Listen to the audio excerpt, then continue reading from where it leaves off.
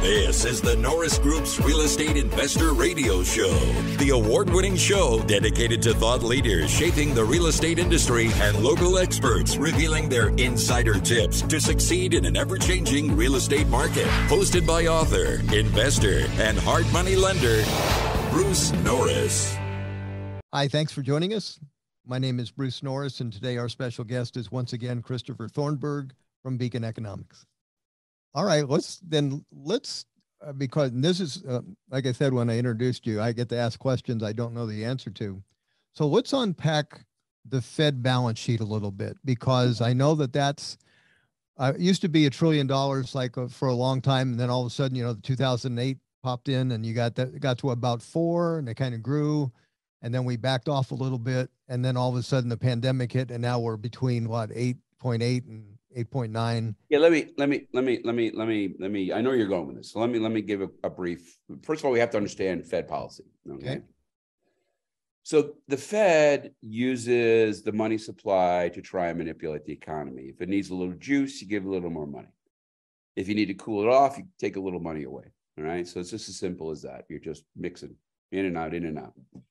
Now, the traditional way you do that is through basically bank policy. The federal funds rate is the interbank lending rate. If you raise it, it becomes more expensive to borrow. Banks hang on to more reserves, and vice versa. You lower it, they get more reserves.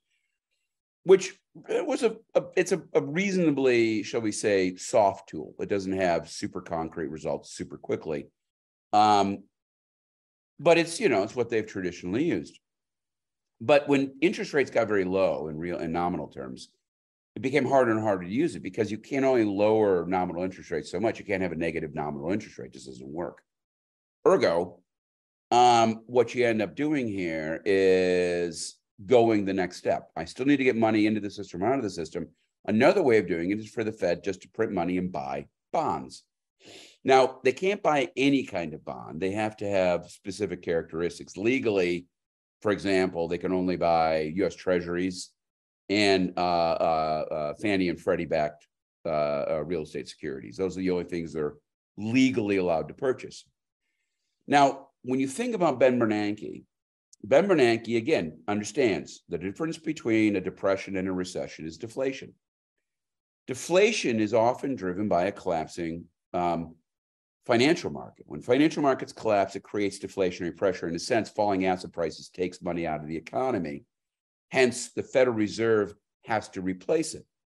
So Ben Bernanke, over about 6 years, used about $3.5 trillion of quantitative easing, buying bonds to add money into the economy in order to offset the deflationary pressures of the collapse of the subprime bubble. And they did a marvelous job. M2 was nice and steady through that period of time. Now you flash forward and you no longer have an economist at the head of the Federal Reserve. You have a lawyer named Jerome Powell, rose to the ranks of the New York Fed, I think is right. You have a crew of people on the board who have been picked because of the stories they tell, because they fit particular, shall we say, holes. Oh, we need to have this kind of person and that kind of person. We didn't hire smart bankers and people who understand monetary economics. We hired people who had specific social views that we thought were important. Okay. Which is ridiculous for a federal bank. Yeah. For a central bank. It's ridiculous, but they did it. So the pandemic hits, they're all reading in the paper these ridiculous stories that this thing's going to cause a depression, which again is completely preposterous. So what happens? Well, Jerome Powell, over lunch, decides to do $3 trillion of quantitative easing. Seriously, $3 trillion. Ben Bernanke did $3.5 trillion over 6 years.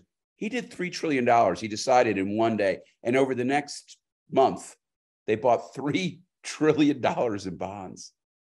And then, despite the fact that there was no financial crisis. Remember, Ben Bernanke was dealing with a real financial crisis. You had loan write-offs in the banking system hitting 3% per quarter.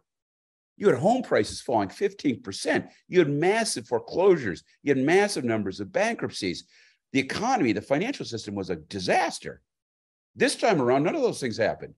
Loan losses fell. There have been no foreclosures. There have been no delinquencies there was no collapse in home prices or the stock market. They all took off. They went the exact opposite direction. And so, of course, he logically said, oh, we're fine, so therefore I'm going to take some of this money out. Aha, that's a joke. Of course he did. And he said, I'm going to do $2 trillion more in quantitative easing. He did. He lobbed $2 trillion more at the economy, despite the fact that there was no financial crisis. Honestly, if you look at this from a historical standpoint, this has got to be one of the dumbest things the Federal Reserve has ever done. It's insane that with no financial crisis, you would lob $5 trillion at the economy. But that's what he did. And doubled your debt. And of course, what ended up happening, well, that's the federal government. Separate That's right. story. Yeah. But more or less what they did was basically monetize the federal deficit. The way to think about it is the federal government borrowed $7 trillion and $5 trillion of that came from the Fed printing money. That's basically what happened. Now, the result of this, of course, is one of the biggest expansions in money supply we've ever seen. M2 is up 40% from where it was 2 years ago. 40%. Now, to be clear, prices are the equilibrium between money and the size of the economy. If you increase M2 by 40%, holding all else equal, you can anticipate about a 40% increase in prices. We are now roughly 8% into it, and we have, roughly 32% to go. Wow. Exactly. So the potential for inflation in front of us is vastly more than the inflation we've already seen behind us. And the only way to fix this is quantitative tightening. Moving the federal funds rate up, I don't care, 2 bips, 3 bips, whatever. You know, he's going to do 0.75 again. So what? That's not the gas pedal he hit. Okay, Thus, hitting the brake there is not going to help either. I don't know how many people understand how you unravel that in the real world. In other words, okay, you're saying we have to reduce that 8.8 trillion to some other number. What's the process and how painful is that? Well, people are complaining about interest rates right now, right? Oh, mortgage rates are almost 6%. Yeah, inflation's 8%. Ergo, the real interest rate on real estate is negative 2%. Right. They're paying you to borrow money still. Mm-hmm. So until that gets positive, that is to say, they slam on the brake, they pull cash out of it's what they're going to do is they're going to start selling bonds. That's how that's quantitative tightening. So they're going to turn around, take treasuries, and as opposed to buying them off auctions, they're going to dump them back onto auctions. They're going to take those real estate securities and they're going to dump back on auction. And they're going to absorb a lot of cash out of the system. Interest rates are going to go up strongly. Inflation is going to cool off. Ergo, real interest rates are going to go from negative to strongly positive. Okay. Indeed, I would argue that we may well be seeing double-digit mortgage rates in the next couple of years, both from a combination of the momentum of inflation combined with the Fed needing to get some of this cash out of the economy. 10% mortgage rate? Yeah, I could see that. Not a problem. Clearly, that's where we're heading. Okay. Well, that's great that you said that. When you say not a problem, what does that mean? When you have let's say a California median price at 890, it's not going to be a 10% mortgage rate that they can get. Okay. Now we got to circle around to housing. Yeah. Right? Hey, you are a housing guy, right? And that's what we're here to talk about. We've been talking all over the map. No, I think we need to talk all about this to get to but let's talk about what housing is going to do. Now, with this in mind, I don't know if I've told you this before, Bruce, but my connection with real estate is fairly profound in as much as my father was a real estate broker. In other words, I was raised eating commissions. Okay. And I remember I had a conversation with my dad and I said, what were the best years of your career as a real estate broker?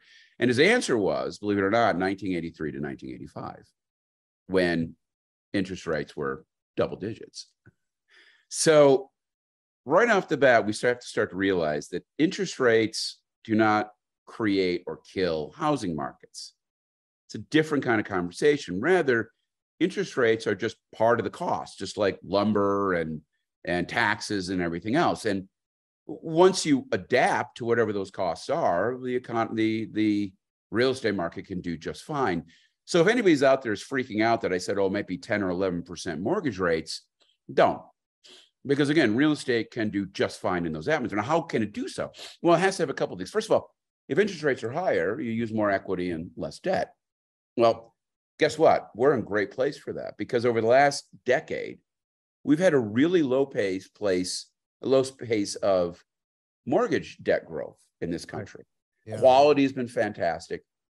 And as a result of that, the one place, you see lots of money in our economy today is in residential real estate. Absolutely. Get this. At the peak of the Great Recession, before the Great Recession, there was about $14 trillion of equity in U.S. real estate. And we had a debt-to-equity ratio of about 60%. Of course, all hell broke loose. Home prices fell. We bottomed out at about $8 trillion of household equity, with roughly the same debt-to-equity ratio, mainly because all those people were getting foreclosed on and the debt was getting written off. Okay. Now, where are we as of the first quarter of this year?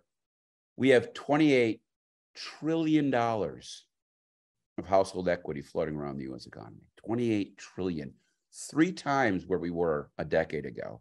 And by the way, the debt-to-equity ratio is the lowest it's ever been, or tied with the lowest it's ever been, and roughly where it was in 1983, 1984, 1985.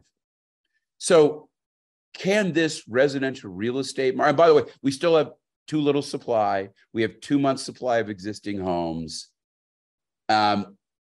Housing is fine, and it will do fine once we get out of the inflation mess. The issue here is not that housing is going to get clobbered. The economy is going to get clobbered as people have to face the reality they are not as rich as they think they are, nor should they be consuming as much as they are. That's going to cause a real problem in the economy. Real estate may well be a safe haven in the midst of that chaos. And on the back end, when we finally emerge from the chaos, real estate almost assuredly, after being stalled for a few years because of the huge increase in real interest rates, will assuredly get going again in a relatively good pace. So residential real estate, you got to be very worried about the big consumer cycle that's in front of us. But you don't have to worry about a real estate cycle, because again, this time around, unlike the Great Recession where real estate was ground zero, this time around real estate is peripheral to the underlying situation in our economy. What's interesting too, that we're facing what you're saying could be, interest rates that get to 10%. What would prompt anybody to sell an existing home with a 2 or 3 or 4% mortgage? And that might invariably lead to very little inventory available other than new housing. Yes. That's why there's 2 months supply out there right now, right? And that's why the pressures continue, particularly for people trying to get into their first home, which a lot of people are trying to do right now. So, that should spill over to the new home market. The problem is new homes are expensive, particularly now because of all the fixed costs. Thus, it's hard for the new home market to really, if you will, meet the demands of those entry-level buyers who are trying to jump into home ownership right now. So, you have that little bit of an issue. There's no doubt about it. But nevertheless, while you have some of those secondary issues, you still have a market that has, shall we say, a pretty thick armor, and undoubtedly will be able to weather the broader economic storms relatively well. What do you think will be the impact of foreclosures or job losses, that type of thing, if you have a recession? Well, again, I look, there's always going to be some foreclosures, but again, I think it's going to be small. It's going to be people who are facing individual, shall we say, economic difficulties, not a broad collapse in real estate prices that make people go underwater. If you look at the 70s, what you'll see is as the market, the way to think about the 70s is this. This is what real estate did. Real estate got hit by the same fog bank everybody else did. And real estate slowly just basically slunk towards being flat. The whole economy did, right?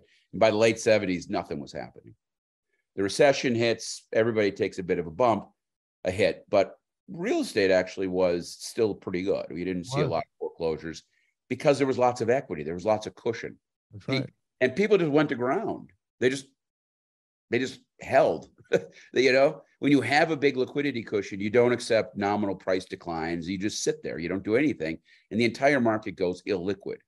Well, so they had an 8% mortgage, which was a deal at that time, right? Exactly. Yeah. But, you know, look, people have to move. Life goes on. You get into the 80s. The economy is moving. People are moving. I've got a new job in a new town. My kids moving out. I'm getting ready to retire. People are going to make decisions one way or the other. As long as you have an equity cushion that allows you to, shall we say, you know, listen, I have an 80% mortgage with a low interest rate. I can keep my payment the same by going to a 60% loan to value at a higher interest rate, right? This means I got to use more equity. Right. And that's what people did in the 80s. So people started moving and they moved with more equity. And ultimately the market did great. And like you say, if we've ever had equity, it's pretty much right at the moment. $28 trillion, Bruce. Yeah. And listen, prices are still going up. It's decelerating. There's no doubt about it, as well it should, given the interest rates are coming up. But it's still a positive. I mean, a year from now, we may end up with $30 trillion in equity. So again, you had an enormous cushion there. So you think that's interesting. So you think, all right, well, you know, we're in the home sales business, let's say, on occasion. And so it's interesting that you say that. Because, you know, we did just go pending on a home a couple of days ago at full price. And that was okay. I'm happy to see that. You know, we've got the next 12 months, there's a fair amount of inventory. So, you know, when I sign up to take risks, I do a lot of calculation, as you can imagine. Sure. And I land on the square of, okay, what does this house rent for? What's the payment on this at 7 or 8? Or, you know, so I can correlate some decision process for the respective buyer. Well, you just go, would I rather rent at 2,800 or own at 2,800? I think the answer on that will be quite often yes. Yeah. So, interest rates, you know, since I've been in real estate, I joined the fray in about the peak of the interest rate. So I became a real estate investor by refinancing my house at 17.5%. So talk about bad timing. That was about the worst you could do. But then for 40 years, it's gone down. Yeah. So the trajectory going forward, there's a really good book I read. So I just wanted your take on that. The Price of Tomorrow. And it talks about the process of innovation and how it ultimately is deflationary. So I just wanted to know your take on that. Let's go out 10 years from now where you say, yeah, all that's sort of taken over the human need for working. Yeah, well, it's funny because I already said what you just said. Look, you remember prices are basically the equilibrium between the supply of money and the size of the economy. What you said was when the real economy gets bigger, prices are going to need to come down. That's why the Federal Reserve has to add a little money to the economy every year to basically keep up with the real size of the economy. If you don't increase the money supply in the face of real economic growth, you have deflationary pressures. This is one of the reasons why the gold standard is completely unworkable in a true modern world. It's a fixed amount of money. Ergo, every time you get a surge of growth, you end up with a surge of deflation, which is bad for the economy. So a fiat currency is the way to go as long as you have a central bank that understands how to run the money supply accordingly. Well, again, I think we have pretty much proven that second part, that is to say, having a reliable Federal Reserve, is not a guarantee. I mean, when they, under Truman, remember, prior to Truman, the Federal Reserve was actually a department of the Treasury. It was under the control of the president. And it was under Truman when, after a lot of conversations on the part of economists, they said, you know, you really shouldn't do this. You really don't want the Federal Reserve under the control of the Treasury. It should be its own independent beast. And it was then when they changed it to make it hands off. Truman signed, although he had a lot of consternation, they managed to get Truman to do the right thing and make the Federal Reserve functionally independent. And yeah, they weren't great, but for the most part, they did okay. In the 70s, there was clearly some mistakes being made, but it seemed as if in the early 80s, they'd gotten a grip. Volcker came in, he kind of cleaned house. We got to reset, which was nice, right? We had a free central bank called the Federal Reserve. They screwed up the first decade. We did the right thing. And again, 20, 30 years of good policy. You know, you had Volcker, then you had Greenspan, then you had Bernanke, and they did a hell of a job. But somewhere around 20 years ago, probably about the time when really our nation completely started to lose its collective mind, the political attacks in the Federal Reserve began. And we all remember, even during the Great Recession, how all these posturing, poising, politicians in DC were, oh, we don't know what these guys do. Oh, what's this clue? Who are you? Why do you get to make decisions? I'm the elected official here. And lo and behold, the Federal Reserve got sucked into the political narratives of the day. We have dequalified the board. The vast majority of people on the board have no idea how monetary policy works. Wow. They're not qualified to be there, and they're making bad decisions. Okay. And clearly, I'm never going to be invited ever to a Federal Reserve conference in the rest of my life. Pretty clearly. Pretty clearly. Or maybe they'll come to their senses and put you on it and say, okay, what do we do? Yeah, right. About out of time. Let me just ask you a pretty straightforward question. If you didn't own a house right now, would you buy one? Oh, hell yeah. Okay. You know, your best investment is right now a 30-year fixed rate mortgage. Wow, even now. That's a still great negative statement. interest rate. It's still a negative interest rate. A negative interest rate. You see, don't know, you think on a different plane. So don't think that that's like normal processing for most people. It's not. Well, that's why the concept of homo economists, that people are rational, make rational decisions, is a little silly. Money illusion is the real deal. And money illusion is why dumping a bunch of money on the economy first creates this sense of euphoria, and then of course the storm clouds come in, right? Yeah. And that's exactly what we're dealing with. And the problem is the inclination is, it's not unlike if you will, the alcoholic who, as soon as they start to get the hangover, immediately goes back to the bottle. And that's the question here is will Jerome Powell have the political will to hold the line and actually continue to do what he needs to do? Well, if he ever starts doing it on quantitative tightening, will he actually hold that line? To be clear, there was a movement in the United States to impeach Paul Volcker because of the terrible damage he was doing to our economy. Yeah. And then we did good for a long time after that. When you look in the mirror, Bruce, the problem is us. It's not the Federal Reserve, it's us. We're the ones who listen to the ridiculous stories of our politicians, this populist nonsense. Oh, your lives are terrible, and it's because of the other party's policies. That's all they say. It's all driven by hatred and exclusion, and nobody can compromise. Everybody's outraged all the time. We're angry, and we have no reason to be. No, we don't. And that's what it scares the death out of me, Bruce. At the end of the Nixon Library event every year, I've said the same thing for a decade. What I want this year is for every elected official to act like an American, not a Democrat or a Republican. Wouldn't that solve a lot? Well, and that's more or less why Alexander Hamilton didn't want parties. He recognized this centuries ago. You know why? Because he's a student of history. He was a student of history. And guess what?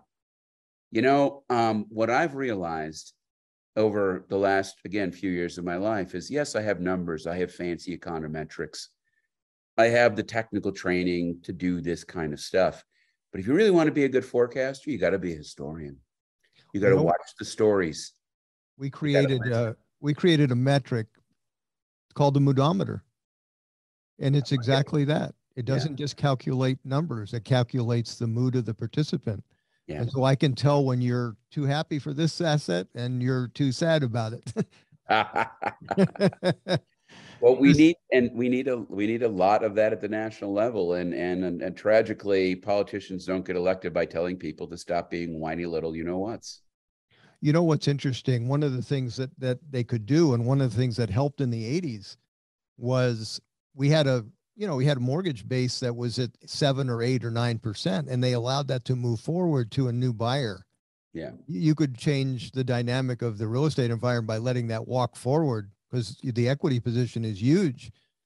Yeah, but to keep in mind, you're screwing the savers that much worse. There is a cost to doing that. Screwing the savers. So unpack that for me. Remember, well, again, inflation is higher than interest rates.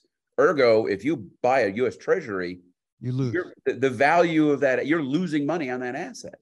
You're right. So there's an enormous shift in wealth from savers to borrowers in the U.S. And we have to be cautious about making that even worse with those kind of policies. There are consequences to the decisions we make, and you have to look at the entire situation to get a better balance on that. What did the 10-year T-bill get up to in the early 80s? Was it like 12 or something? Boy, I'd have to go back and look. I am not sure, Bruce. But yeah, it got pretty high, and it made borrowing really. Oh, and we didn't even talk about the fiscal crisis we're about to deal with too, because we have a $1 trillion structural deficit, and our debt to GDP is 130%, which, by the way, is a heck of a lot higher than it was in 1979. It was 50% back then. Well, you're also, because of inflation, you're about to give everybody on Social Security a heck of a raise. Oh yeah. So at some point out there's a whole, and don't forget the cost of carrying all this federal debt is going to go up tremendously. It's been 2.5% of GDP for the last 15, 16 years. Well, it's about to go to 3.5 to 4.5%. Just the increase in interest rates are going to cause the deficit to be worse. I'm glad I created a cover of a report that said 2% mortgage rates, 40 trillion in debt. That was pretty fortunate, huh? Not at the same time period, though. No. Yeah. All right, Christopher, I have enjoyed it as always, and very informative. I took some notes that I have to think of things differently. This was fun. Thanks a lot. And you know what? Thanks for sharing what you know, because you've had a really good impact on the audiences that you talk to. I think they all leave and go, I hadn't thought of that. Well, thank you, Bruce. And I always appreciate your time and your, yeah. Now you got a visit from the cat. That's cool. I go. She's been sitting here the whole time, to be honest. Oh, okay. I know not to do what that boy does. All right, Chris. Thanks a lot. All right, Bruce. See you. All right. Bye-bye. For more information on hard money loans and upcoming events with the Norris Group, check out thenorrisgroup.com. For information on passive investing with trust deeds, visit tngtrustdeeds.com. The Norris Group originates and services loans in California and Florida under California DRE License 012-19911, Florida Mortgage Lender License 1577, and NMLS License 1623669. For more information on hard money lending, go to thenorrisgroup.com and click the Hard Money tab.